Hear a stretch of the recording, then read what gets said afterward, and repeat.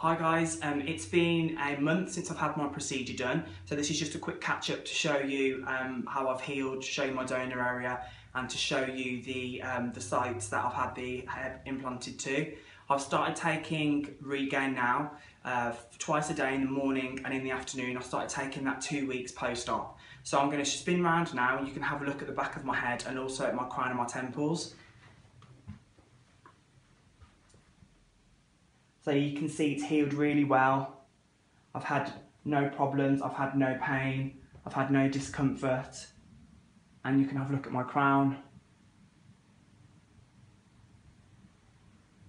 And I'll just show you my temples now.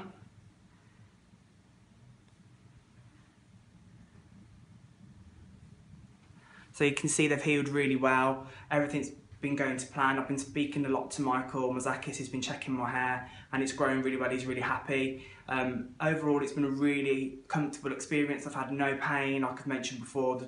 It's been really well, it's gone really smoothly. So the next video that you'll see will be at 3 months post-op, so I'll catch up with you all then.